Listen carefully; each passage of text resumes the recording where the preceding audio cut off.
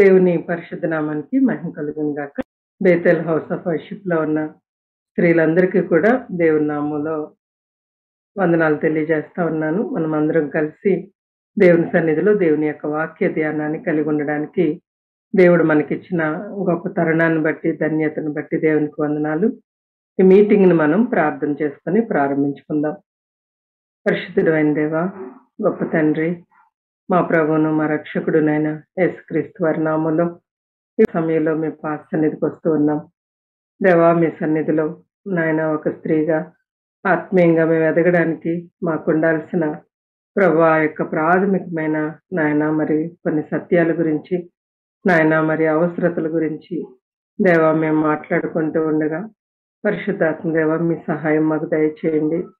మీ అనాయింటింగ్ని ఇవ్వండి నాయన. మీరు మాతో మాట్లాడండి, మా హృదయాలలో కార్యం చేయండి అయ్యా. మా జీవితాలు ట్రాన్స్ఫార్మ్ అవడానికి సహాయం చేయండి.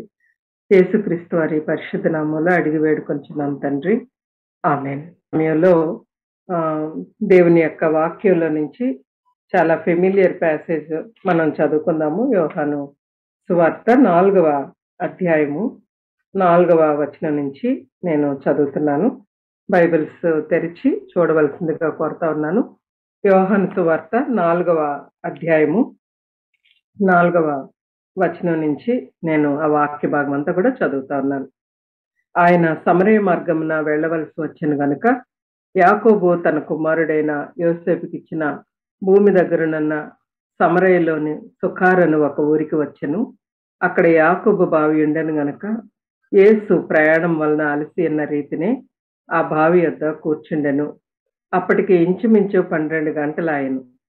సమరయ స్త్రీ ఒకతే నీళ్లు చేదుకొనుటకు అక్కడికి రాగా, యేసు నాకు దాహమునకిమ్మని ఆమెను అడిగాను. ఆయన శిష్యులు ఆహారం కొనుటకు ఊరిలోనికి వెళ్ళి ఉండిరి. ఆ సమరయ స్త్రీ, యూదుడైన నీవు సమరయ స్త్రీనైనా నన్ను దాహమునకిమ్మని ఎలాగ అడుగుచున్నావని ఆయనతో చెప్పాను. ఏలి అనగా యూదులు సమరయులతో సాంగత్యం చేయరు.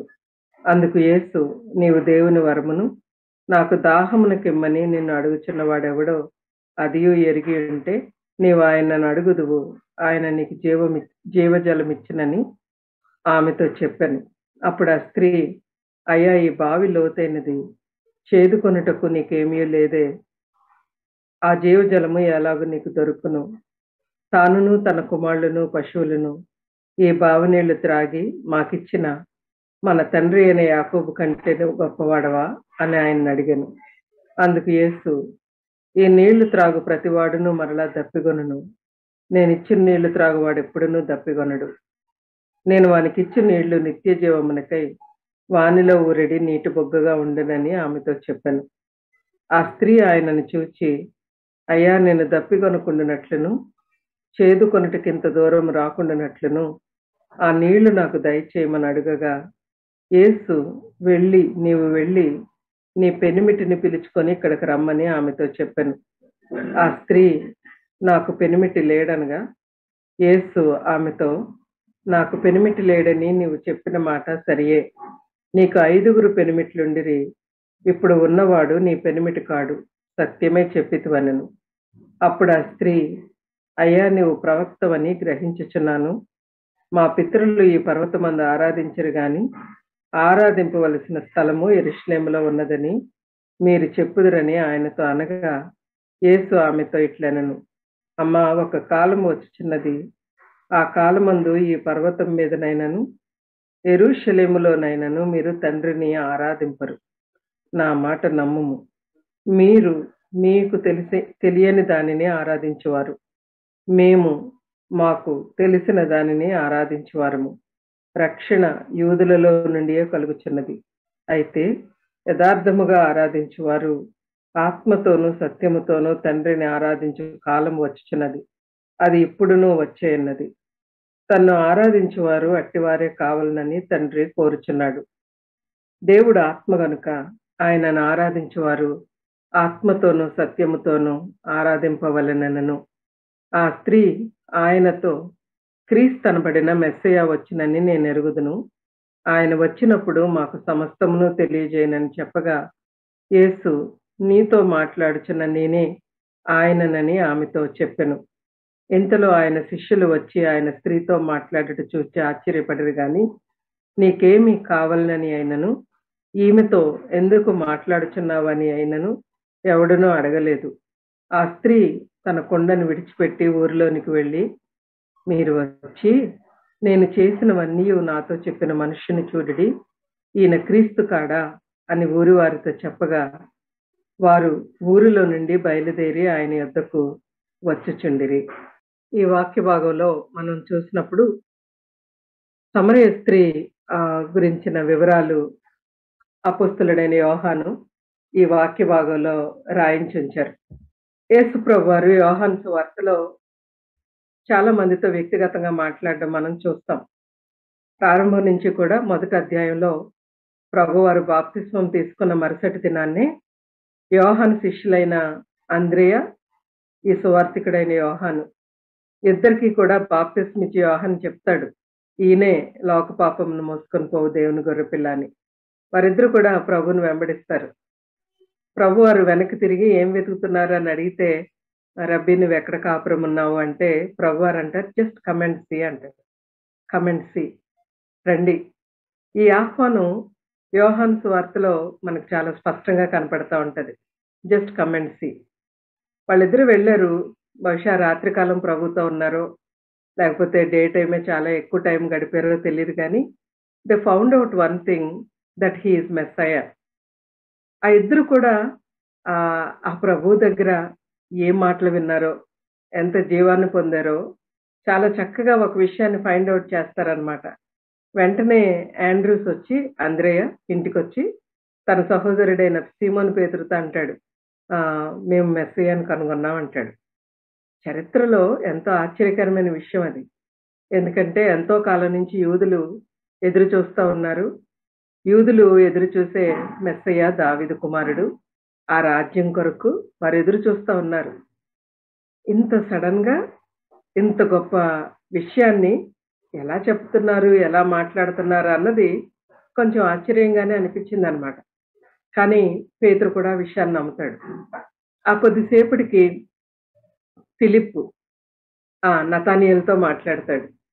నతానియేలుతో మరలా ప్రభువు వ్యక్తిగతంగా మాట్లాడతారు. ఆ తర్వాత 3వ అధ్యాయంలో ప్రభు నికోదేముతో పర్సనల్ గా మాట్లాడతారు. వ్యక్తుల పట్ల ప్రభువుకున్న ఆసక్తి చాలా గొప్పది. ప్రభువారు జనసమూహాలతో మాట్లాడారు. ప్రభువారు శిష్యులతో 12 మందితో ప్రత్యేకంగా మాట్లాడేవారు. మార్గంలో గలిలయ సముద్రం పక్కన కొండ మీద సమూహాలతో ఆయనకి మాట్లాడడం అలవాటు.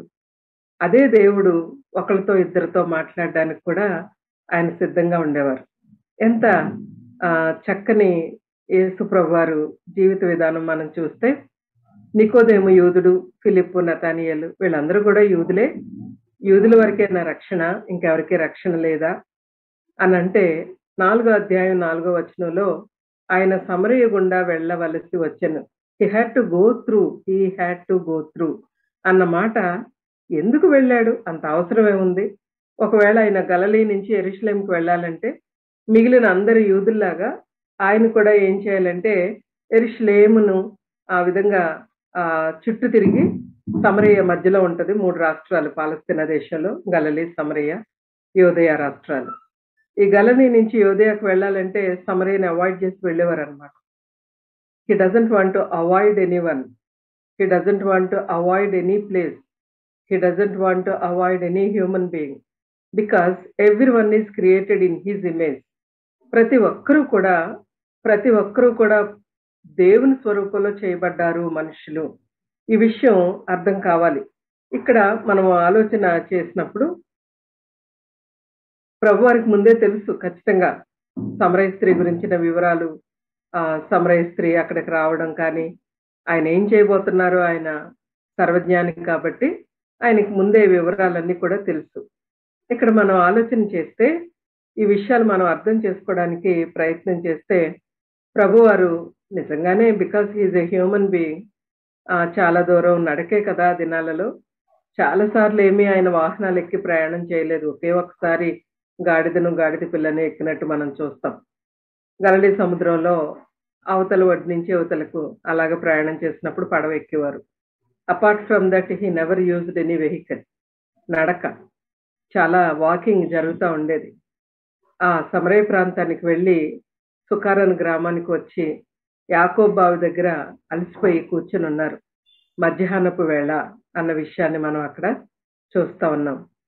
ఒక స్త్రీ కుండను పట్టుకొని నీళ్లు చేదుకోవడానికి అక్కడికి వచ్చింది. ఆ ప్రాంతమే సమరయ ప్రాంతం. ఆ ప్రాంతంలో ఉన్న మనుషులందరూ సమరయులే కాబట్టి సమరయ స్త్రీయే అక్కడికి వచ్చింది. సమరయుల యొక్క బ్యాక్గ్రౌండ్ చూస్తే సమరయులు యూదులకి అన్ని జనులకి జన్మించిన వారు. ప్రాముఖ్యంగా ఇశ్రాయేలీలు బబులోన్లో ఉన్నప్పుడు ఈ యొక్క జాతి రావడం జరిగిందనమాట. యూదులు అంటే అన్యులతో వివాహం చేసుకోవడం వల్ల వీరు బయటకు వచ్చారు. ఈ సమరయులతో యూదులు సాంగత్యం చేసేవారు కాదు. ఎందుకంటే they or half juice, they are not fully juice. వారు కంప్లీట్ గా యూదులు కాదు కాబట్టి వీరు వారిని అన్టచబుల్స్ గా, అంటరాని వారిగా చూడడం అనేది జరిగిందనమాట. యేసుక్రీస్తు వారి యొక్క జీవితాన్ని మనం గమనించినట్లయితే ప్రభువైన యేసుక్రీస్తు వారికి ఎవరు కూడా అన్టచబుల్స్ కాదు, ఎవరు కూడా అంటరాని వారు కాదు. సమరయ గుండా వెళ్ళవలసి వచ్చెను. ప్రభువారు జియోగ్రఫికల్ గా ఉన్న బ్యారియర్స్ అన్ని క్రాస్ చేసుకుంటూ వెళ్ళిపోయారు ఆ ప్లేస్ కి. అంత మాత్రమే కాదు, he's not even gender biased. ఆయనకి పురుషులని స్త్రీ అని ఆ వ్యత్యాసం కూడా లేదు. రక్షణ అందరిది. రక్షణ సమరయులది, యూదులది. రక్షణ పురుషులది, స్త్రీలది కూడా. ఈ విషయం ప్రభువారు ఈ యొక్క సంఘటన ద్వారా మనకు తెలియజేస్తా ఉన్నారు.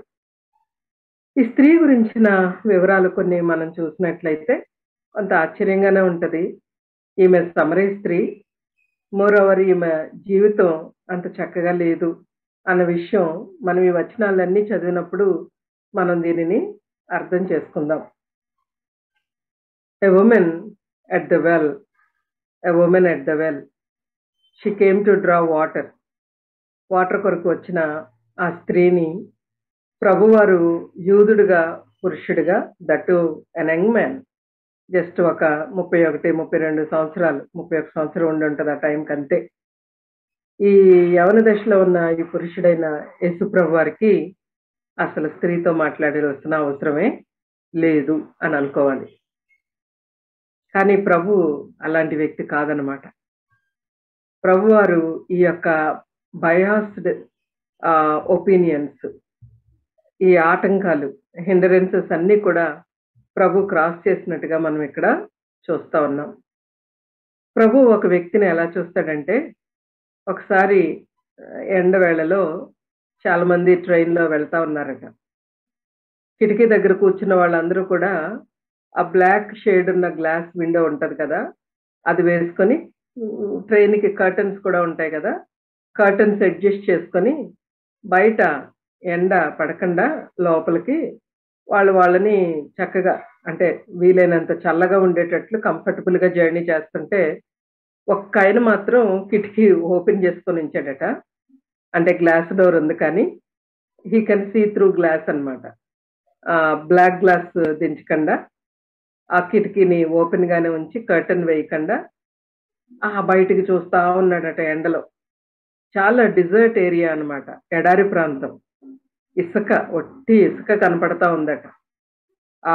ఆ పెద్దగా చూసే దృశ్యాలేవి, అంటే ప్రకృతి సౌందర్యం అలాంటిదేమీ అక్కడ కనిపించట్లేదు అనమాట.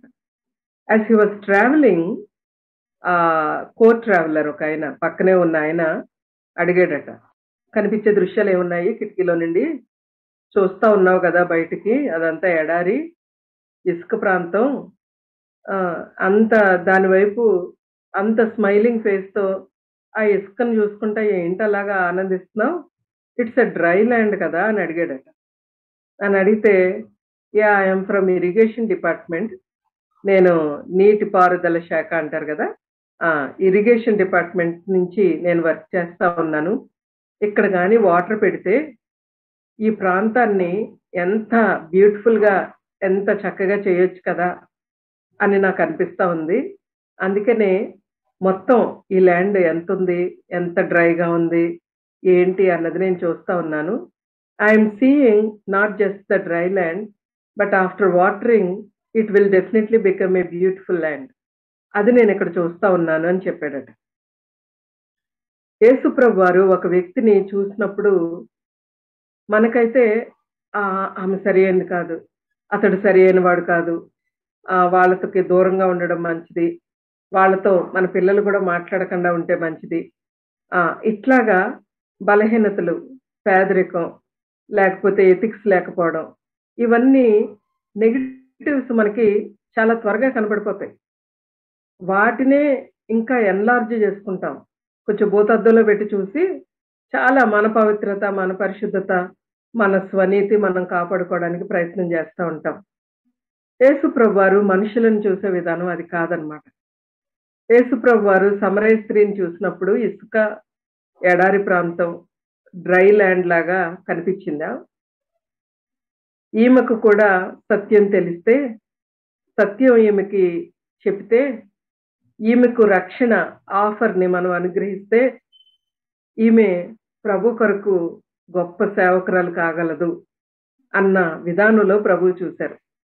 పాత నిబంధన గ్రంథంలో కూడా ప్రభు గురించి, ప్రభు కార్యాల గురించి రాయబడిన మాటలు మనం చదువుతా ఉన్నప్పుడు, అరణ్యమును ఆయన నీటి బుగ్గగా చేసే దేవుడు, ఎడారిలో సెలయేర్లు ప్రవహింపచేసే దేవుడు. మన దేవుడు అట్టి గొప్ప కార్యాలు చేసే దేవుడు. అదే మనస్సుతో, అదే ప్రేమతో, అదే దృక్పథంతో ప్రభువారు సమరయ స్త్రీతో మాట్లాడుతూ అంటారనమాట. యాక్చువల్‌గా షీ వాజ్ సర్ప్రైజ్డ్. ఆయన అంటారు, ఆయనే చొరవ తీసుకున్నారు, ఆయనే మాట్లాడుతా ఉన్నారు. నికోదేము విషయంలోనేమో నికోదేము ఈయన దగ్గరకు వచ్చాడు. నికోదేము అడుగుతాడు, నువ్వు దేవుడి దగ్గర నుంచి వచ్చావు, నువ్వు అట్లా ఇట్లా అంటే స్ట్రెయిట్ గాస్పల్, స్ట్రెయిట్‌గా ఒక మాట చెప్తాడు, నువ్వు మారుమనసు పొందాలయ్యా, నువ్వు ధర్మశాస్త్రోపదేశకుడివే, మాలాంటి బైబిల్ టీచర్స్ అన్నమాట. కానీ నీలో ఆ యొక్క రక్షణ కార్యం ఇంకా జరగలేదు అన్న విషయాన్ని డైరెక్ట్‌గా చెప్పాడు. సమరయ స్త్రీతో చాలా జనరల్ టాపిక్స్‌తో ఆయన మాట్లాడడం మొదలుపెట్టాడు. ఆ స్త్రీ బహుశా ఇతను ఎవరో యూదుడులే ఇక్కడ కూర్చున్నాడు, నాతో ఏం మాట్లాడతాడు, నా నీళ్ళు నేను తీసుకొని పోదాం అనుకుని వచ్చుంటది. ఆమె వైపు చూసి కొంచెం దాహంగా ఉంది, నీళ్లు చేది పోస్తావా అని అడిగాడు. ఆమె నీళ్లు పోయడం మానేసి ప్రశ్నలు అడుగుతా ఉందన్నమాట. ఏమంటా ఉంది? ఆ సమరయ స్త్రీ 6వ వచనం, యూదుడివైన నీవు సమరయ స్త్రీవైన నన్ను దాహమునకిమ్మని ఎలాగ అడుగుచున్నావని ఆయనతో చెప్పాను. ఏలయనగా యూదులు సమరయులతో సాంగత్యము చేయరు, మాట్లాడుకోరు. పెద్ద అడ్డుగోడ ఉంది, బైఫర్కేషన్ అన్నమాట. చాలా బ్యారికేడ్స్ కట్టుకొని ఉంటారనమాట వాళ్ళు. ఈ అడ్డుగోడను ఆయన పక్కన పెట్టేసి can you give me water అని అడుగుతా ఉన్నాడన్నమాట. ఈ వాటర్‌తోనే వాళ్ళ యొక్క సంభాషణ ప్రారంభమైపోయింది. Very general topic they started discussing. ఆ జనరల్ టాపిక్ వాటర్, నీరు అందరికీ అవసరమే. అమెరికాలో ఉన్న వారికి అవసరమే, భారతదేశంలో ఉన్న వారికి నీరు అవసరమే. దాహం అనేది యూదులకి దాహం అనిపిస్తది, సమరయులకి దాహం వేస్తది. దాహం పురుషులకి ఉంటది, దాహం స్త్రీలకే ఉంటది. దాహం ఎవరికైనా it's a basic need. So he started meeting the basic need అన్నమాట. అమ్మా వాటర్ అని అడిగినప్పుడు ఆమె సర్ప్రైజ్ అయ్యి ఆమె రెస్పాండ్ అయిపోయింది. నువ్వు యూదుడవు, వాళ్ళ వేషధారణ, వాళ్ళ బట్టలు, యూదులను చూడగానే వీళ్ళు యూదులు అనిపించి తెలిసిపోతారు వాళ్ళకి, వీళ్ళు సమరయులు అని కూడా తెలుస్తారు. మోర్ ఓవర్ ఇలాంటి స్త్రీలు కూడా కొంచెం తెలిసే అవకాశం ఉందన్నమాట.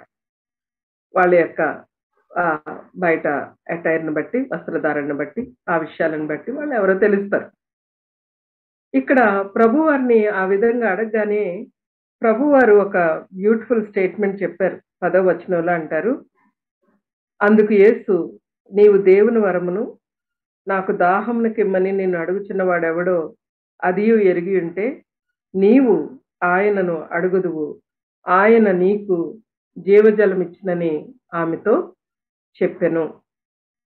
ఆ విషయం అర్థం చేసుకోండి. నీవు దేవుని వరమును.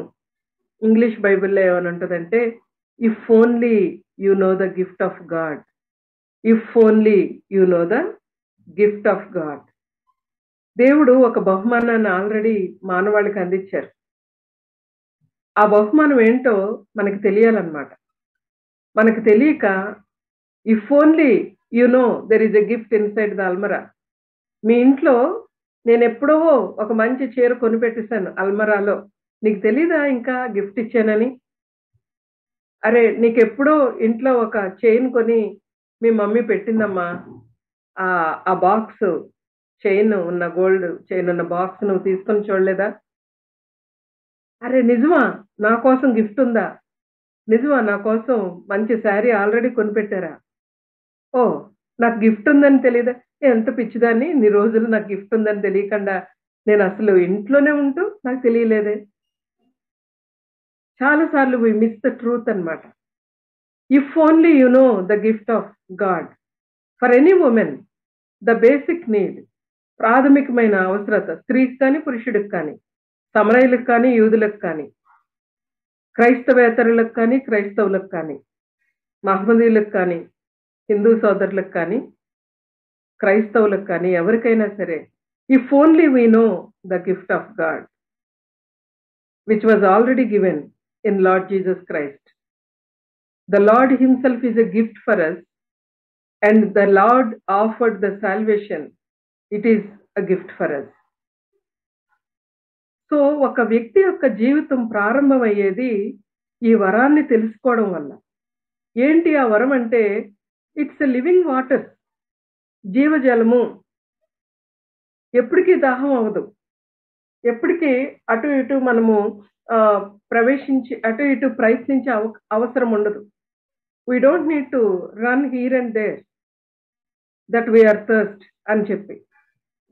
మనము అనేక స్థలాలకు, అనేక ప్రదేశాలకి పరిగెట్టే అవసరత ఇక అక్కడ లేదనమాట. ఈమె చాలా, చాలా పరిగెట్టిన స్త్రీయే. మొదటి వివాహం అయిందో లేదో తెలీదు. 1, 2, 3, 4, 5 ఆ విషయాలన్నీ చెప్తది. ఎక్కడ ఆ బావి దగ్గరకొస్తుంది. ఆ రిలేషన్‌షిప్స్ అనే బావి దగ్గర నుంచి నీళ్లు తోడుకోవడానికి ప్రయత్నం చేస్తుంది గానీ, she did not get what she wanted. ఎప్పుడూ కూడా షీ వాస్ నాట్ సాటిస్ఫైడ్ అన్నమాట. మానవ జీవితం ఇంతే. దేవుణ్ణి పక్కన పెట్టి, దేవునితో సంబంధం లేకుండా, దేవుడిచ్చే వరాన్ని, రక్షణ భాగ్యాన్ని పొందకుండా ఏ స్త్రీ కూడా ఎదగలేదు. ఇక్కడ దుష్టుడు తీసుకొచ్చే ఒక మోసపు ఆలోచన నుంచి మనం విడుదల పొందాలని కూడా నేను ఆశపడతా ఉన్నాను. క్రైస్తవ కుటుంబాల్లో పుట్టి ఉంటే, నేను ఆల్రెడీ రక్షణ పొందాను. మా అమ్మ, నాన్న బిలీవర్సు. మా సంఘంలో ఎల్డర్సు. లేకపోయినట్లయితే చిన్నప్పటి నుంచి నాకెప్పుడు విశ్వాసం లేకుండా లేనే. నేనెప్పుడూ విశ్వాసంతోనే ఉన్నానే. ఇవన్నీ కూడా అబద్ధికుడు తీసుకొచ్చే, అబద్ధికులకు జనకుడైన సాతానుడు తీసుకొచ్చే మోసపు ఆలోచనలన్నమాట. Don't be deceived that you know something about God. You should know God and his gift of salvation. అది ప్రభువారు ఇక్కడ మాట్లాడుతా ఉన్నారు. ఇది మొదటి సత్యం. ఈ మొదటి సత్యంలో ప్రభువారు మాట్లాడుతున్న విషయాన్ని మనం గమనిస్తే, ప్రభువారు అంటారు, రక్షణ అనే వరము ప్రతి వ్యక్తికి కూడా అవసరము అన్న విషయాన్ని ఇక్కడ మనము చూస్తా ఉన్నాం. సో, యేసు ప్రభువారితో మనము సంబంధం పెట్టుకోవడం, యేసు ప్రభువారితో వ్యక్తిగత సంబంధంలోనికి రావడం, ప్రభువుని రక్షకునిగా అంగీకరించడం, ప్రభువారితో కలిసి జీవిత ప్రయాణాన్ని ప్రారంభించడం అనేది ప్రతి స్త్రీకి కూడా ఇక్కడ అవసరము. ప్రతి పురుషునికి అవసరము అన్న విషయాన్ని మనం ఇక్కడ అర్థం చేసుకోవాలి. ప్రభువారు చాలా విషయాలు దిస్ లేడీ స్పీక్స్ అన్నమాట. ఏంటిది యాకోబు బావి? She knows history. చాలా చక్కగా హిస్టారికల్ రూట్స్ అన్నీ తెలుసు. స్క్రిప్చర్‌లో ఏముందో తెలుసు. లేఖనాల్లో ఏముందో తెలుసు. యాకోబు, వాళ్ళ పిల్లలు, వాళ్ళ పశువులు, మందలు అన్నీ ఈ బావి దగ్గరే తాగారు. మా పితరుల కంటే నువ్వేమన్నా గొప్పోడివా? అంటే పితరులెవరు? అబ్రహాము, ఇస్సాకు, యాకోబు గురించిన చరిత్ర అంతా ఈ స్త్రీకి తెలుసు, కానీ రక్షణ లేదు. ఇంకొక మాట ఏమని అడుగుతదంటే, నా విషయాలన్నీ నువ్వు మాట్లాడుతున్నావు. ఆర్ యూ ద ప్రాఫిట్ అంటది. ప్రవక్తల గురించిన జ్ఞానం కూడా ఈమెకుంది. ప్రవక్తలు, ప్రవచనాలు, దేవుని వాక్యంలో ఏముంది అనే జ్ఞానం కూడా ఉంది. కానీ రక్షణ లేదు. ఆమె జీవితమే సరి అయిన విధానంలో లేదు. ప్రభువారు తన యొక్క కాన్వర్జేషన్ని కంటిన్యూ చేస్తూ 16, 17 వచనాలలో చూస్తే, యేసు నీవు వెళ్ళి నీ పెనిమిటిని పిలుచుకొని ఇక్కడికి రమ్మని యేసు ఆమెతో చెప్పెను. ఆ స్త్రీ నాకు పెనిమిటి లేడనగా యేసు ఆమెతో, నాకు పెనిమిటి లేడని నువ్వు చెప్పిన మాట సరియే. నీకు 5 పెనిమిట్లుండిరి, ఇప్పుడు ఉన్నవాడు పెనిమిటి కాడు, సత్యమే చెప్పితివనెను. చాలా క్లియర్‌గా తన యొక్క వ్యక్తిగత జీవితం గురించి ప్రభు ఇక్కడ మాట్లాడుతా ఉన్నారు. తన ఎథికల్ లైఫ్ గురించి మాట్లాడుతా ఉన్నారు. She has a need of water which satisfies her bodily needs. ఆమె యొక్క దాహాన్ని తీర్చే నీటి కొరకు ఆమె వచ్చింది. దాని విషయంలో ప్రభువు మాట్లాడడం మొదలుపెట్టి, అంతరంగంలో ఉన్న విషయాలు, తన వ్యక్తిగత జీవితం గురించి మాట్లాడతా, అవును నీవు నీ భర్తను తీసుకొస్తావా అంటే ఒప్పేసుకుంది. ఇతనెవరు, నా హస్బెండ్ గురించి మాట్లాడుతున్నాడు, నా ప్రైవేట్ లైఫ్ గురించి మాట్లాడుతున్నాడు, why should I speak to this man అట్లా అనుకోలేదన్నమాట. ఈ బావి దగ్గరున్న ఈ స్త్రీ, వాటర్ కొరకు, నీటి కొరకు వచ్చిన ఈ స్త్రీ తన అంతరంగంలో తన యొక్క జీవిత విధానం గురించి ప్రభువు మాట్లాడుతా ఉంటే తను చాలా యథార్థంగా రెస్పాండ్ అయిందనమాట. నాకు 5 పెనిమిట్లున్నారు, నువ్వు చెప్పినవన్నీ నిజమే, నువ్వు ప్రవక్తవా అని అడుగుతా ఉంటది. దేవుడు మన యొక్క జనరల్ నీడ్స్ గురించి మాట్లాడతారు. యేసు ప్రభువారు ఆమె యొక్క స్పెసిఫిక్ నీడ్స్ గురించి కూడా మాట్లాడుతా ఉన్నారు. You came to draw water, you have people whom you have related with them, but you are in fact a lonely person. నువ్వు ఒంటరి దానివి అంటే, కుటుంబ జీవితం సరిగ్గా లేదు, వివాహం కాలేదేమో మనకి తెలియదు, ఎవరెవరితోనో జీవించడం ప్రారంభించింది. ఎవరితో అన్న క్లోజ్ రిలేషన్షిప్లోకి వెళితే ఆ రిలేషన్షిప్స్ ద్వారా వాళ్ళు మనుషులు ఇచ్చే ప్రేమ ద్వారా ఆ లైఫ్ని సాటిస్ఫై చేసుకుందాం అనుకుంది. But none of them satisfied her desires, and finally there is one person and that is not her husband, and she is a lonely person. మానవుని యొక్క మరొక ప్రాథమికమైన అవసరత ఏంటంటే, ఎవరైనా తోడు కావాలి. ఆ మానవుడు సాంఘిక జీవి అన్నది ఎప్పుడో చెప్తా ఉంటారు కదా. Social animal అన్నారులేండి, we are not animal, we are social beings అన్నమాట. లోన్లీనెస్ అనేది మానవుని యొక్క తీవ్రమైన బాధండి. ఎథికల్గా అంటే నైతిక విలువలు సరిగ్గా లేవు కాబట్టి లోన్లీగా లేదు. చక్కని భర్తను కలిగి ఉండి, కుమారులు కుమార్తెలు పుట్టిన తర్వాత, వారికి వివాహాలు చేసిన తర్వాత కూడా ఏ స్త్రీ అన్నా సరే, యవనస్తులైనా వృద్ధులైనా, వారి వారి జీవితాలలో ఈ ఒంటరితనాన్ని అనుభవిస్తూనే ఉంటారు. పెద్ద పెద్ద సెలబ్రిటీస్ కూడా చెప్పిన మాటలు అన్నమాట ఇవి. వాళ్ళని ఇంటర్వ్యూస్ చేస్తా ఉన్నప్పుడు ఫిల్మ్ యాక్ట్రెస్ని, చాలా పెద్దవాళ్ళు, who are you when you think about your self అంటే, ఐఎమ్ ఏ లోన్లీ పర్సన్ అని ఒక ఆయన చెప్పాడట. I'm a lonely person. అదేంటది? మార్నింగ్ లేచేసరికే మీ గేట్ దగ్గర ఫ్యాన్స్ ఎదురు చూస్తూ ఉంటారు, అభిమానులు ఉంటారు, వాళ్ళు ఉంటారు, వీళ్ళు ఉంటారంటే వాళ్ళందరూ ఉంటారు. కానీ when I look at my self, when I look in to my self, నాలో నేను తొంగి చూసుకున్నప్పుడు నేను ఒక ఒంటరి వాడిని, ఒంటరి దానిని. పాస్కల్ అనే ఒక ఫిలాసఫర్ మాట్లాడుతా అంటాడు, దేవుడు మానవుని నిర్మించినప్పుడు మానవుని హృదయంలో ఒక వాక్యూమ్ని దేవుడు చేశాడట, ఒక ఖాళీని.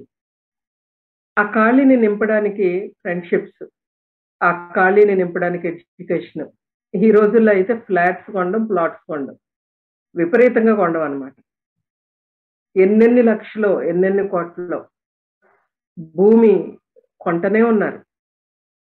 నగలు, లేకపోతే కొంతమంది పీహెచ్‌డీస్, లేకపోతే కొడుకు నన్ను ప్రేమిస్తాడులే, కొడుకు కంటే కొంచెం కూతురు బెటర్‌లే, కూతురు నన్ను ప్రేమిస్తదిలే, అన్నిటిని మించి నాకు మా హస్బెండ్ ఉన్నాడు చాలులే. ఎవరు దేవుని యొక్క ఖాళీని ఎవరు నింపలేరన్నమాట. That vacuum is in that void is in a God shaped vacuum అన్నమాట. దేవుడు మాత్రమే ఆ ఖాళీని నింపగలడు. So this is the need of any women or any human being. So ప్రభువారు ఈ విషయాన్ని చెప్పిన తర్వాత, నువ్వు ప్రవక్తవా అని she started speaking about worship. ఈమె సరియైన జీవితం లేకపోయినప్పటికీ కూడా ఈమెకి హిస్టరీ తెలుసు, యాకోబు పితరుల గురించి విషయాలు తెలుసు, ఈమెకు ప్రవచనాలు తెలుసు, ప్రవక్తలు తెలుసు, ఎక్కడ ఆరాధన చేయాలో కూడా స్థలాలు కూడా తెలుసు. మేమైతే ఇక్కడ ఆరాధన చేస్తాం, ఓకే, ఈ పర్వతం మంది మేము ఆరాధిస్తాం, మీరు యెరూషలేములో ఆరాధిస్తారు. దట్స్ ద ఓన్లీ డిఫరెన్స్ కదా మీకు మాకు. ఇట్లా మాట్లాడుతూ ఉంటే ప్రభు ఒక యూనివర్సల్ ట్రూత్ రాబోయే కాలంలో జరిగేది చెప్పారనమాట. ఆరాధన, ఆ దేవాలయాలు ఒకప్పుడు ప్రత్యక్షపు గుడారం, మరొకప్పుడు ఆ ప్రత్యక్ష గుడారం కూడా లేనప్పుడు అబ్రహాం అయితే బలిపీఠాలు కట్టడం, అక్కడ ప్రార్థన చేయడం, మోషే టైంలో టాబర్నికల్, నిబంధన మందసం, సొలొమోన్ టైం వచ్చేసరికి దేవాలయం, ఇలాగా ప్లేసులు మారుతా వచ్చాయి. కానీ ఒక టైం వస్తుందమ్మా, ఆరాధన ఒక స్థలానికి సంబంధించింది కాదు. ఈ దినాలలో కొంతమంది స్పీకర్స్ చాలా గట్టి గట్టిగా చెప్తా ఉంటారు కదా, మా ఊరికి రండి, మా విజయవాడకు రండి, మా బెల్లంపల్లికి రండి, మా ఆలయానికి వచ్చి, మా మందిరానికి వచ్చి అక్కడ ప్రార్థన చేస్తే ఇక్కడ గొప్ప మిరకిల్స్ జరుగుతాయి. మొన్నొకైనా ఒక వీడియో పెట్టి చూశాను, ఆశ్చర్యం అనిపించింది. క్విక్ మిరకిల్స్ అట, క్విక్ మిరకిల్స్, ఫాస్ట్ మిరకిల్స్. దేవుడు ఏమన్నా మాంత్రికుడా అండి? ఆయన ఎంత చక్కగా చెప్పాడు, if only you know the gift of God కదా, ఆయన దేవుడిచ్చిన వరము. పౌలు అంటాడు అందుకే పత్రికల్లో, thanks B to God for his indescribable gift అంటాడు. దేవుడిచ్చిన అద్భుతమైన వరము ప్రభువైన యేసుక్రీస్తు వారిని బట్టి దేవునికి స్తోత్రము అని రాశాడు అన్నమాట. Indescribable, cannot describe him. అమూల్యమైన వరం ప్రభువైన యేసుక్రీస్తు వారు. వారిని ఆత్మతో సత్యంతో ఆరాధించే కాలం వస్తుందని మొదటి శతాబ్దంలో ప్రభువు చెప్పారు, వచ్చింది. అందుకనే భారతదేశంలో ఉన్న మనము, బూదిగంతాలలో ఉన్న వారు కూడా ప్రభువైన యేసుక్రీస్తుని తెలుసుకోగలుగుతా ఉన్నారు. వర్షిప్ అంటే అసలు ఏంటి, దేవుడు అంటే ఏంటి, గాడ్ ఈజ్ స్పిరిట్ అన్నది. కాలానికి సంబంధించిన వాడు కాదు దేవుడు. God is beyond time and space. దేవుడు సమయానికి కాలానికి అతీతుడు అన్న విషయాలు. సమరయులని యూదులని వ్యత్యాసం లేదు. వాళ్ళకి సమరయులు యూదులు అని, మనకమ్మో భారతదేశంలో కులాలన్నమాట, క్యాస్టిజం. ఒకవేళ క్రైస్తవేతర కుటుంబాల నుంచి వచ్చినప్పుడు సాక్ష్యం చెప్పేవారు కూడా ఎంత త్వరగానో ఏదో ఒక రకంగా మేము పుట్టుక క్రైస్తవులం కాదు అని తెలియజేయడానికి చాలా ఆతృత పడతా ఉంటారు. ఎందుకంటే ఎక్కడ వీరిని తక్కువ కులాలకు చెందిన వారు అనుకుంటారేమో అనే భయంతో, మేము అసలు ఫలానా కులానికి చెందిన వారం అని చెప్పుకుంటా ఉంటారనమాట. ప్రభు ఏమంటున్నాడంటే ఇక్కడ, ఆయన కులాలకు దేవుడు కాదు, ఆయన మనుషులకు దేవుడు. సమరయులకు మాత్రమే కాదు, యూదులకు మాత్రమే కాదు. యూదుల్లో నుంచే రక్షణ వస్తుంది, అబ్రహాము నుంచే దేవుడు ఆశీర్వదిస్తానని చెప్పాడు. కానీ ఈ రక్షణ నిజంగా మన జీవితాలలో జరిగితే వీటన్నిటి నుంచి మనకు విడుదల రావాలన్నమాట, విడుదల రావాలి. సో మొట్టమొదటి యొక్క అవసరత, ప్రాథమికమైన అవసరత, స్త్రీకి కానీ పురుషుడికి కానీ రక్షణ. దేవుని వరం ఏమిటో మీకు తెలుసమ్మా? దేవుని వరాన్ని మీ హృదయాల్లోనికి ఆహ్వానించారా? మీ హృదయాల్లోనికి ఒకవేళ ఆ యొక్క దేవుడిచ్చిన వరాన్ని, రక్షణను, ప్రభువైన యేసుక్రీస్తు వారిని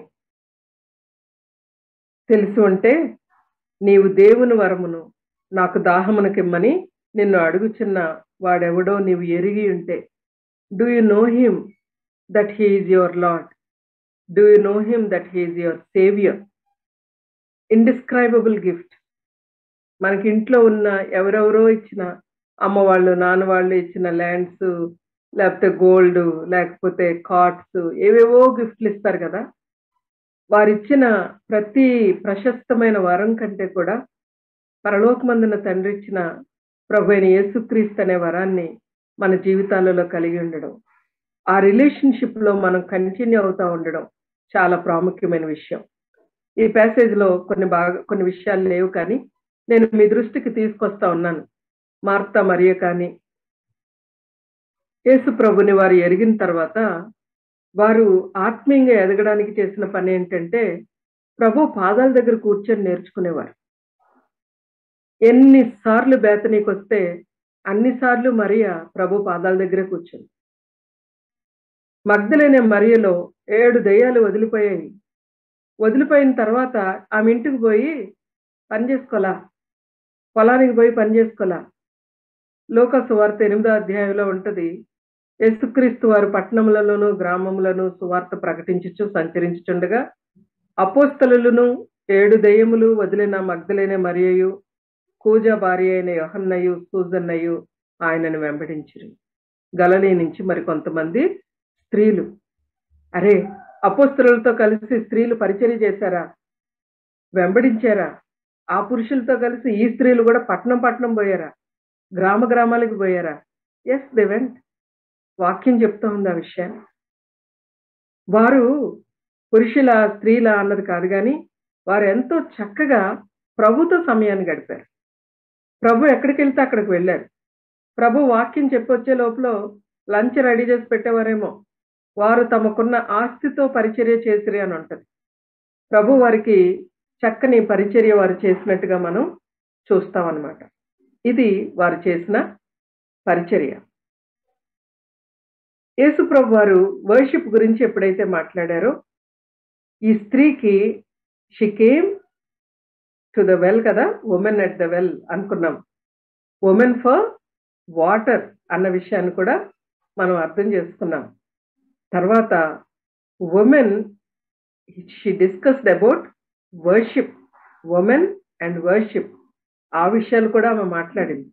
ఇప్పుడు మనం చూస్తే ఆమెకి చక్కని రియలైజేషన్. ఎంత చక్కని రియలైజేషన్ అంటే, అపోస్తలులు ఏం మాట్లాడారో అదే మాట్లాడుతుంది. అందరూ ఏమన్నాడు? సీమోన్ పేతురు దగ్గరికి వచ్చి 1వ అధ్యాయంలో ఆయన దగ్గరికి వెళ్ళాం, ఆయన ఎక్కడ కాపురం ఉన్నాడో చూసాం, ఆయన మాటలన్నీ మేము విన్నాం. యోహాను కూడా తన పత్రికలో రాస్తాడు చూడండి, మేము ఏది వింటుమో, ఏది కన్నులారా చూచితుమో, ఏది నిదానించి కనుగొంటుమో ఆ జీవవాక్యాన్ని గురించి నేను రాస్తున్నానంటాడు యోహాను తన పత్రికలో. ఎప్పుడు జరిగింది ఇది? On that day, the first day.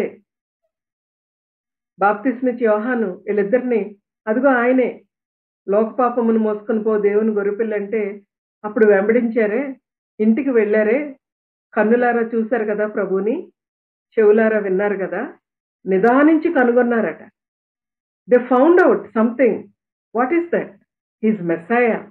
ఈయనే క్రీస్తు, ఈయనే దేవుని కుమారుడు, ఈయనే రాజ్య పరిపాలన చేయబోయే రాజులకు రాజు, ఈయనే. Same confession. ఏమీ నైతిక విలువలు లేవు, చిందరవందర చేసుకుంది లైఫ్ని. ఒక మెస్సీ లైఫ్ అన్నమాట. ఎవరెవరితోనో ఫ్రెండ్షిప్, అవి ఉన్నవాళ్ళు కూడా పెనిమిటి కాదు. బట్ మనం చెప్పుకున్నామే ఇలస్ట్రేషన్లో, ఎండిన ఎడారి లాంటి ఆ ఇసుక మాత్రమే ఉన్న జీవితం లాంటి ఈ స్త్రీ తన జీవితంలో ప్రభువుని అంటుంది, నీవు క్రీస్తనబడిన మెస్సయ్య వచ్చునని నేను ఎరుగుదును. 25వ వచనం చూడండి. ఆయన వచ్చినప్పుడు మాకు సమస్తమును తెలియజేయనని చెప్పగా, యేసు నీతో మాట్లాడుచున్న నేనే ఆయన అని చెప్పాను. ప్రభువారు చాలాసార్లు క్రీస్తు అని ఎవరికి చెప్పొద్దు అని చెప్పేవారు. ఈ సమరయ స్త్రీ దగ్గర మాత్రం ఈమె, ప్రభువా నువ్వు క్రీస్తు వస్తాడని నాకు తెలుసు అని అట్లాగా నువ్వే ఆయనవా అన్నట్టుగా మాట్లాడుతా ఉంటే ఆయన ఆయన చక్కగా చెప్పేశారు వెంటనే, అమ్మా నేనే క్రీస్తుని అని చెప్పారు. వర్షిప్ గురించి మాట్లాడిన ఈ స్త్రీ now she became a witness అండి. Women a great witness. ఎవరికి చెప్పింది ఉమెన్? వట్టి స్త్రీలకే పోయి చెప్పిందా అండి? పరిగెట్టుకుని వెళ్ళి ఊరిలోకి పోయిందట, కొండ పక్కన పెట్టింది. ఇంతలో ఆయన శిష్యులు వచ్చి ఆయన స్త్రీతో మాట్లాడి చూశారు. 28వ వచనం చూద్దాం.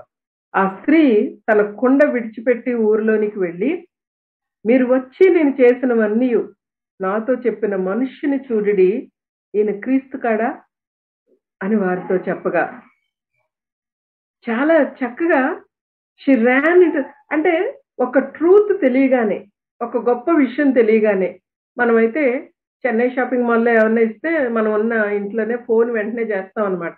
పెద్దక్కకి, చిన్నక్కకి, ఇంకొక అక్కకి, లేకపోతే వదినకి, పిన్నికి కాల్స్ చేసి ఆఫర్ ఉందంటగా వెళ్దామా అని అడుగుతాం. ఎందుకు దాచుకోలేమది. ఆఫర్ పోద్దిగా ఈ లోపల. ఏదో కనుగొన్నాం అనమాట. మనకేదో లాభం అక్కడ. హ్మ్. అట్లాగా ఈమెకి she now came to know the gift of God. ఆమె if only you know the gift of God అంటే ఆమెకిప్పుడు తెలిసింది. ఈయన క్రీస్తు కాడా? నా జీవితం అంతా చెప్పాడండి ఈయన. ఒకప్పుడు ఈ జీవితం గురించి భయపడి మధ్యాహ్నపు వేళ కుండను పట్టుకొని వచ్చిన ఈ లేడీ ఇప్పుడు ఏం మాట్లాడుతుందంటే, అదంతా నాకు అనవసరం. నా గురించి ప్రజలు ఏం చెప్పుకుంటారో నాకు అనవసరం. I found out. ఓకే, నేను కనుగొన్నాను. యురేకా అని కనుగొన్న సైంటిస్ట్ లాగా అనమాట. ఓకే, నేను కనుగొన్నాను, గొప్ప సత్యాన్ని కనుగొన్నాను. నాకు దేవుడు దొరికాడు. నాకు రక్షకుడు దొరికాడు. నా హృదయంలోని ఖాళీ ఫిల్ అయిపోయింది. నేను ఇప్పుడు ఏం చేయాలి? సాక్ష్యం చెప్పాలి. ఒక స్త్రీ ఆత్మీయంగా ఎదగడానికి అవసరమైన మరొక basic truth or the essential truth or the foundational truth ఏంటంటే, రక్షణ పొంది నోరు విప్పకుండా ఇంట్లో కూర్చోమని దేవుడు చెప్పలేదండి. రక్షణ పొందిన మన సాక్ష్యం చెప్తే చాలు. బిల్లీ గ్రాహం లాగా, లేకపోతే పాల్ యంగ్ చో గారి లాగా, బ్రదర్ భగత్ సింగ్ గారి లాగా పెద్ద పెద్ద సేవకులు మనం అవ్వకపోవచ్చు. కానీ అమ్మా, నా జీవితంలో దేవుడి గొప్ప మేలు చేశాడు. నేను యేసుక్రీస్తు వారిని కనుగొన్నాను ఇలాగా. ఆయన నా రక్షకుడని నాకు అర్థమైంది. ఆయన నా బ్రతుకంతా బయటపెట్టాడు. నాకు అర్థమైంది నేను మురికిలో ఉన్నానని. నాకు అర్థమైంది నేను ఒంటరిదాన్నని. I'm suffering with this loneliness అని నాకు తెలిసింది. దాన్ని దేనితోనూ ఫిల్ చేసుకోవాలనుకుంటున్నాను. Now I know. Come listen, come. She is calling people. She is witnessing. కొండ పక్కన పడేసింది. పరిగెత్తుకొని వెళ్ళిందట. అంటే ద వే షీ రియాక్టెడ్ చూడండి. అసలు ఇంత ఆత్మల పట్ల భారం కానీ, ఎంత గొప్పగా సాక్ష్యం చెప్పాలని కానీ అసలు అపోస్తలుల్లోనే లేదది. అపోస్తలులకు అంతా డౌట్లు అనమాట. అయ్యో, ఇక్కడ సమరయులు ఉన్నారు, అక్కడ స్త్రీలు ఉన్నారు, వీళ్ళకి చెప్పొచ్చా, వాళ్ళకి చెప్పకూడదేమో, అక్కడ కుష్ఠరోగులు ఉన్నారు. మేము చాలా సంవత్సరాలు, దాదాపుగా 19 సంవత్సరాలు వడండిలో మేము కుష్ఠరోగుల మధ్య లెపర్సీ పీపుల్ మధ్య పరిచర్య చేసాం. ఓకే, అదొక remarkable ministry in our lifes అనమాట. నేను, మా పాస్టర్ గారు, మోదస్ గారు ఎప్పుడు ఆ విషయంలో మాకు సాటిస్ఫాక్షన్ ఉంటుంది. Remarkable work that we did, and with the children, with the students, and of course with staff అనుకోండి, వర్డ్ అండ్ డీడ్ ఇన్స్టిట్యూషన్లో వారితో కూడా మేము పరిచర్య చేసాం. But we always have a great satisfaction అనమాట. ఎలాంటి భేదాలు లేకుండా, తెలంగాణ వారిని, ఆంధ్ర వారిని, జియోగ్రఫికల్, సమరయులని, యూదులని, ఇలాంటి భేదాలు ఏమీ లేకుండా ప్రభు నుంచి నేర్చుకుందామా? ప్రభుతో వ్యక్తిగతంగా ఈ సంబంధం కలిగి ఉండకపోతే, నేను చెప్పాను కదా, if only you know the gift of God, యేసు ప్రభుని తెలుసుకోవడానికి ప్రయత్నం చేద్దాం. ప్రభు దగ్గరికి రండి. ఒకవేళ రక్షణ లేకపోతే that is the basic need for us. ప్రభుతో వ్యక్తిగత రిలేషన్షిప్ లేకుండా, సంబంధం లేకుండా, యేసు ప్రభు వారిని సొంత రక్షకునిగా అంగీకరించకుండా మన జీవితంలో ఒక్క అడుగు కూడా మనం ముందుకు వేయలేం. మనకి ఎంత చరిత్ర తెలిసినా, ఎంత ప్రాఫిట్స్ గురించి తెలిసినా, ఆరాధనా స్థలాలు, మొక్కుబళ్ళు, ఆ మీదకెళ్ళో లేకపోతే అక్కడికెళ్ళో తల నీలాలు ఇవ్వడం, ఇలాంటివన్నీ తెలిసినా రక్షణ లేకపోతే మనం ప్రభు దగ్గరికి వెళ్ళం. Let Satan should not deceive you. నువ్వు ఆల్రెడీ రక్షణ పొందేవులే అనే డిసెప్షన్తో మాత్రం జీవితం జీవించొద్దు. రెండవది, మరియలాగా ప్రభు సన్నిధిలో రక్షణ పొందాక దేవుని పాద సన్నిధిలో కూర్చొని దేవుని వాక్యాన్ని నేర్చుకోండి. దేవుని వాక్య పఠనంలో ఉండండి. ప్రభు సన్నిధిలో వ్యక్తిగత ప్రార్థనలో ఎదగాలి. మూడవది, క్రీస్తు తనకి తెలిసాక she became a great witness. ఎంత మందికి తన సువార్త చెప్పిందంటే, కింద మాటలు చూద్దాం. 39వ వచనంలో,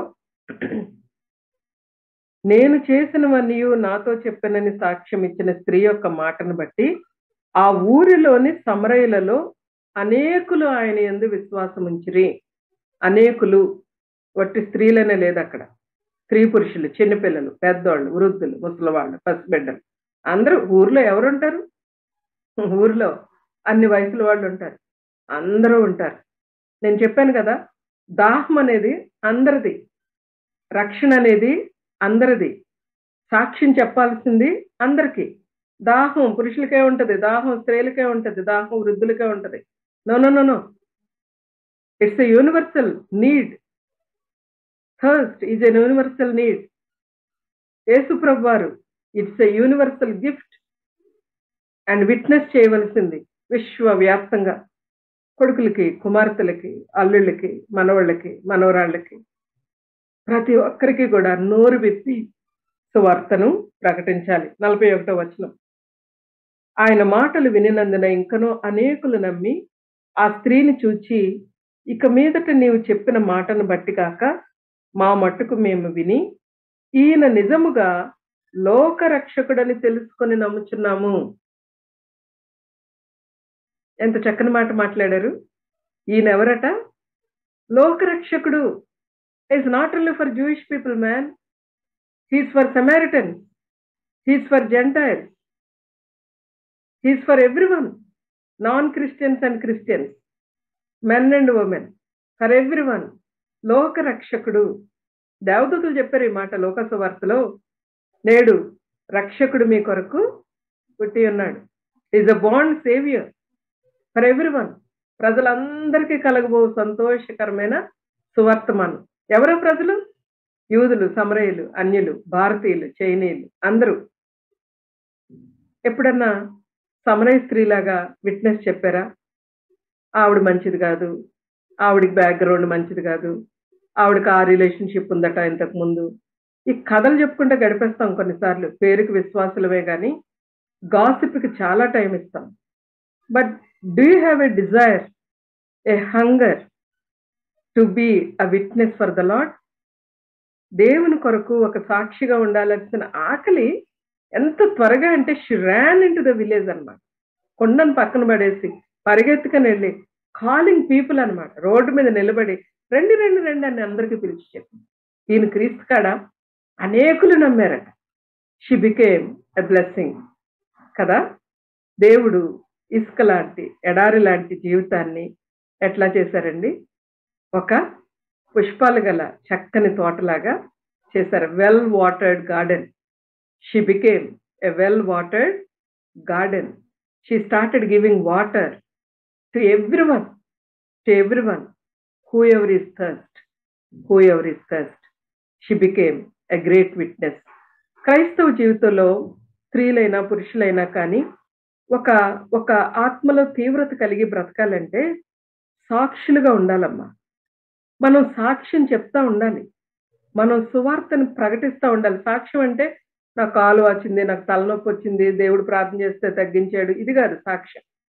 సాక్ష్యం అంటే, నేను ఒకప్పుడు పాపిని, ప్రభు నన్ను రక్షించాడు, నేను రక్షణ పొందాను, మీరు కూడా రక్షణ పొందుతారా అని చెప్పడం సాక్ష్యం. ఒక సాక్ష్యం చెప్తున్న వ్యక్తి తన జీవితంలో పడిపోవడానికి అవకాశం ఉండదు శోధనలు. చుట్టూ ఉన్న వాళ్ళు, అమ్మ నువ్వే కదా సాక్ష్యం చెప్పావు, ఆమె దేవుణ్ణి నమ్ముకుందట, ఆమె జీవితంలో ఈ కార్యం జరిగిందట అని ఇతరులు మన గురించి చెప్తా ఉంటారు. It's a great protection for us. I hope you are able to understand. So, యేసు ప్రభువారు కనీస అవసరతలు మాత్రమే తీర్చలేదు. యేసు ప్రభువారు ఆమెకి జీవజలాన్ని ఇచ్చారు. ఆయననే ఇచ్చుకున్నారు. ఆయన ఆమె జీవితాన్ని మార్చారు. ఆమెను అనేక మందికి బ్లెస్సింగ్‌గా చేశారు. ప్రార్థన చేస్తున్నాను. ఒక నిమిషం మన జీవితాల గురించి ఆలోచన చేద్దాం. ఈ వాక్యం వింటున్న వారెవరైనా యేసు ప్రభువారిని ఇంతవరకు సొంత రక్షకునిగా అంగీకరించకపోతే ఒకసారి మీ హృదయాలను పరిశీలన చేసుకుంటారా? క్రైస్తవ నేపథ్యం ఉండుండొచ్చు. బిలీవర్స్ పిల్లలై ఉండొచ్చు మీరు. కానీ మీకు వ్యక్తిగతంగా ప్రభువు తెలుసా? If only you know the gift of God. ఒంటరితనంతో, లోన్లీనెస్‌తో ఈ మెటీరియలిస్టిక్ బ్లెస్సింగ్స్ ఎన్నున్నా కూడా ప్రభువు లేకపోతే ఆ ఖాళీగానే ఉండిపోతది. ఆయన క్రీస్తు, ఆయన అభిషిక్తుడు, ఆయన రాజులకు రాజు, నా ప్రభువు అన్న విషయం మీకు అర్థమైందా? ఒకవేళ అర్థం కాకపోతే, ప్రభువా నిన్ను రక్షకునిగానే ఏదో నరకం నుంచి తప్పించేవాడిగానే చూశాను కానీ, నా జీవితానికి నిన్ను ప్రభువుగా పెట్టుకొని నీ కొరకు బ్రతకడానికి సహాయం చేయమని అడుగుదాం. అలాగే కొండను విడిచిపెట్టి ప్రభు కొరకు గ్రామంలోనికి వెళ్ళి అందరిని పిలిచి సువార్త ప్రకటించిన ఆ స్త్రీ. నిజానికి ఆ 12 మంది అపోస్తలులు పక్కనే ఉన్నారు కానీ ఎవరు సమరయలో సువార్త ప్రకటించలేదు. ఈ స్త్రీ అనేక మందిని ప్రభు వైపుకు తిప్పింది. నిజంగా పరలోకంలో ఎన్ని బహుమానాలు ఆ సహోదరి కొరకు ఎదురు చూస్తున్నాయో మనకు తెలియదు. ఈవిడను ఒకరోజు మనం మీట్ అవుతాం ప్రభు దగ్గర. ఎవరెవరి బ్యాక్గ్రౌండ్స్, ఎవరెవరో ఎక్కడెక్కడో ఏదో సరిగ్గా లేరని మాట్లాడుకోవడం కంటే, నీకు తెలిసిన సువార్త, నీ జీవితంలో జరిగిన ఆ యొక్క గొప్ప కార్యాన్ని ఇతరులకు చెప్పే ఆతృత మీలో ఉందా? ఆమెలాగా పరిగెత్తుకొని ఊర్లోనికి వెళ్ళగలమా? రమ్మని ప్రజలకు పిలిచి సువార్తను ప్రకటించగలమా? నశించిపోతున్న ఆత్మల పట్ల భారముందా? ఇది మన యొక్క దీపాన్ని వెలిగింప చేస్తూ ఉంటది. ప్రభు కొరకు సాక్షులుగా ఉండడానికి మనము ఆ తీవ్రతను, ఆత్మలో ఆ తీవ్రతను మనం కలిగి ఉండాలి. ఎప్పుడైతే సాక్ష్యం చెప్తా ఉంటామో ఆత్మీయంగా మనం ఎదుగుతూ ఉంటాం. పడిపోవడానికి అవకాశం ఉండదు. ప్రభు కృపలో వర్ధిల్లుతూ ఉంటాం. రాతపూర్వకంగానైనా నోటి మాట ద్వారానైనా సువార్త ప్రకటించాలి. ప్రార్థన చేయాలి నశించిపోతున్న ఆత్మల కొరకు. నీ దగ్గర ఒక లిస్ట్ ఉండాలి, అన్బిలీవర్స్ లిస్ట్. నీ బంధువుల గురించి నువ్వు లెక్క అప్పగించాలి, కుటుంబస్తుల గురించి, మీ అపార్ట్మెంట్లో ఉన్న వారి గురించి, మీ పొరుగు వారి గురించి. మీరు గాక ఎవరు చెప్తారు? ప్రార్థన చేసుకుందాం. దేవా మా పరలోకపు తండ్రి, మా మధ్యకు తీసుకొచ్చిన మీ వాక్య భాగం కొరకే వందనాలు చెల్లిస్తున్నాను. దేవా నీ వాక్యం మా జీవితాలలో, మా హృదయాలలో నీరు కట్టి ఫలింపు చేయండి. నాయనా నీ మాట, నీ నోట నుంచి బయటపడిన నీ మాటలు నిష్ఫలంగా నా యొద్దకు మరలి రాక నాకు అనుకూలమైన దానిని నెరవేర్చునని యెషయా గ్రంథంలో మీరు సెలవిచ్చారు ప్రభువా. ఈ మాట నాయనా మీకు అనుకూలమైన దానిని మా జీవితాల్లో నెరవేర్చడానికి అనేక మంది సాక్షులను ప్రభువా సహోదరుల్లోంచి మీరు లేవనెత్తమని, నాయనా నన్ను దేవా వింటున్న ప్రతి ఒక్కరము కూడా నీ కొరకు సాక్షులుగా ఉండే కృపను దయచేయమని యేసు రక్షకుని పరిశుద్ధ నామములో అడిగి వేడుకొనిచున్నాం తండ్రి. ఆమేన్. వాక్యము పంచుకోవడానికి ప్రభు ఇచ్చిన అవకాశాన్ని బట్టి మరోసారి సాల్మనానికి, కరుణక్కకి కూడా దేవుని నామములో వందనాలు తెలియజేస్తా ఉన్నాను. అందరికీ ప్రైజ్ ది లార్డ్.